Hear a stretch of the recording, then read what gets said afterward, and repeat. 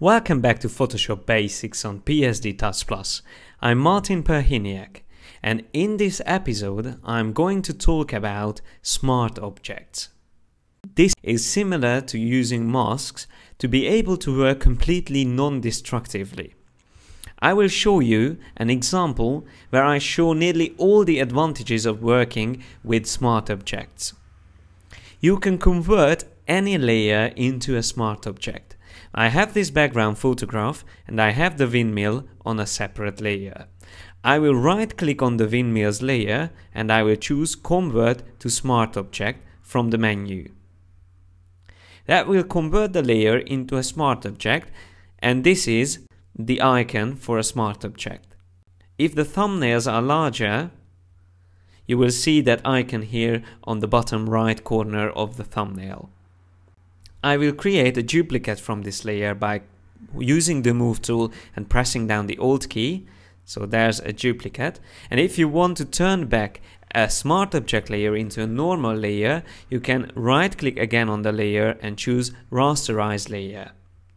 The only disadvantage of a smart object is that you can't directly draw on that layer or make changes to it. So if you use the brush tool, you will get a warning sign that you can't draw on this layer, but you can draw on a rasterized layer like this.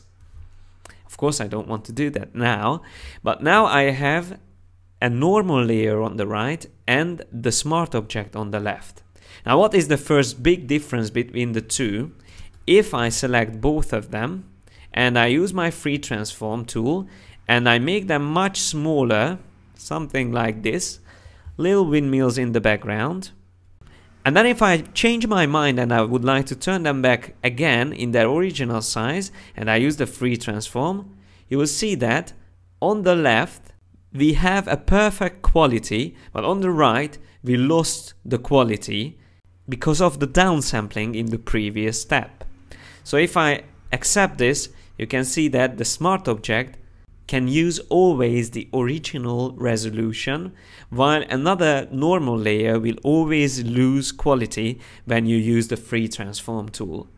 This is a very important thing and one of the main advantages of working with smart objects.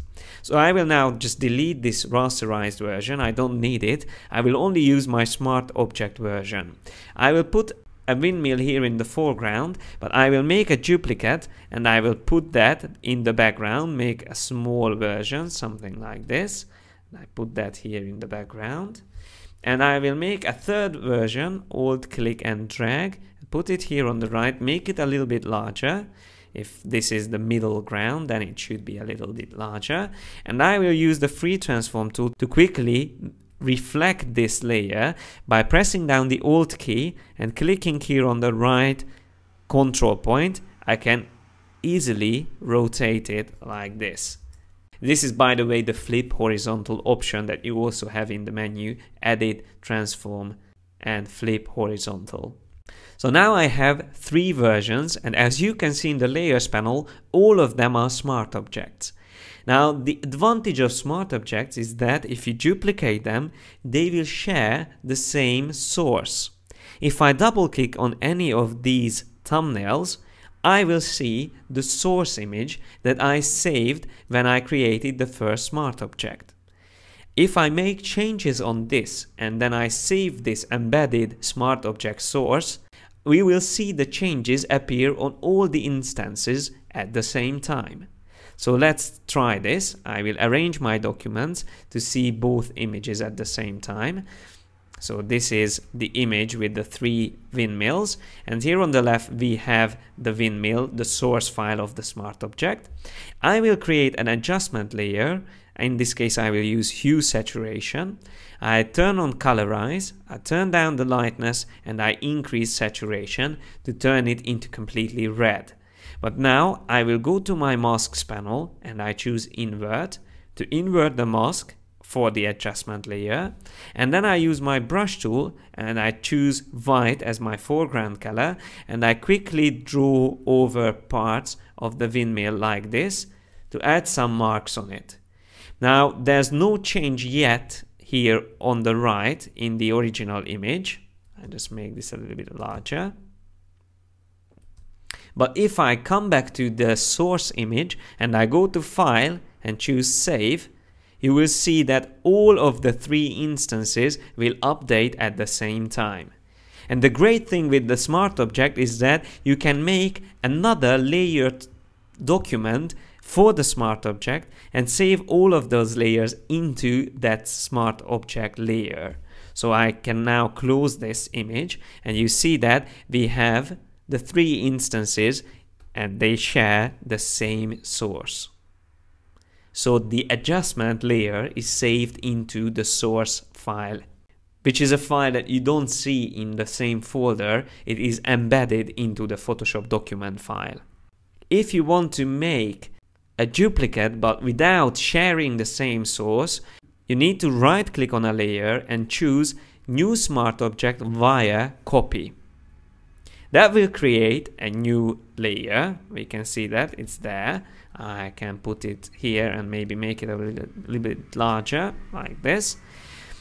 But now if I double click on the thumbnail of this layer and I turn off the hue saturation and I save this and I go back, you see this change will only affect this layer because this has now a separate source, thanks to that option, the New Smart Object via Copy. And last but not least, another great feature with Smart Objects is using filters. If you use filters on a Smart Object, they will be completely added non-destructively and they are called smart filters. So I will use a filter on this layer and I will go to Artistic and I will choose Cutout. Or maybe I should use another filter called Watercolor and I click on OK. And you see we applied this filter, but again this filter is non-destructive because it's a smart filter. I can always turn it on and off here in the layers panel, or I can click on the filter's name to make changes to it, or replace it with another effect. In the following episodes, I will talk more about using smart filters for special effects like simulating depth of field or using sharpening in a smart way. Thanks a lot for your attention and see you next time when we are going to talk about sharpening photographs.